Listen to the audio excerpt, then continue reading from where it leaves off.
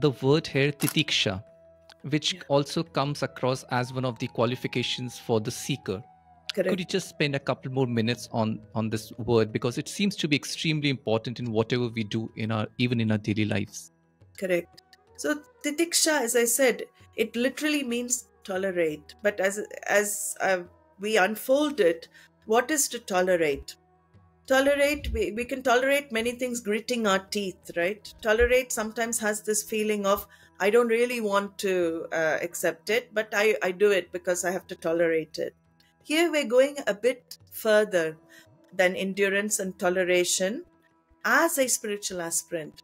Here we're making the aspirant understand there is an order to all that is happening in life. See, that is why Ishvara becomes very important, the acceptance of the order that is Ishvara. Ishvara is pervading this whole universe in the form of various orders: physical order, biological order, chemical order. Even science cannot refute Ishvara. Science is not contradictory to our understanding, Vedic unfoldment of Ishvara. So once I understand that there is a reason for things to be the way they are, it is not under my control, it is a happening. Situations are given to me. Given means there is a giver. So the acceptance of the giver comes into the picture when I talk about Titiksha. Then it takes another dimension. It doesn't just become tolerance, it becomes an acceptance. Acceptance grows from tolerance. And in spiritual life, acceptance is needed for growth, because I don't resist facts. Facts are what are manifesting in front of me in the order of Ishvara. I don't internalize the external situation. We can see that as Titiksha as well. The internalization of external is what disturbs my mind.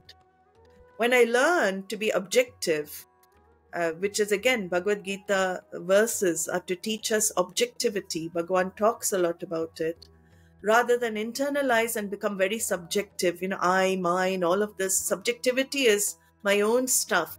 When I learn to look at things objectively, like this is the way things are, and this is this is the action I have to take in this situation. It is not that I become fatalist and just take everything. I can act, definitely. I have power. I have been given the gift of free will. So tolerating doesn't mean sitting and just accepting. If I can make a change, I make a change. But if I cannot change the situation, then I accept it's a fact and I don't resist it. This is called Titiksha. And I think, which is coming to add it from Adi Shankaracharya, Vilaparahitam, that becomes much more important, because you can endure with having a feeling, oh, I can't do anything, it's Yeah. all a lost case, or you can endure with an acceptance. Correct. In fact, he brings in another word there, apratikara purvakam. So there he says, sometimes we don't know the situation cannot be changed. We need Ishvara's grace to show, because we keep making effort after effort and effort, and the same thing happens. So we spend all our lifetime trying to change. And there he says, without trying to make a change, accept it. Accept, gracefully, it is prasada. We'll see that. That is how Bhagavan trains Arjuna to get that samatvam, the equanimity over life.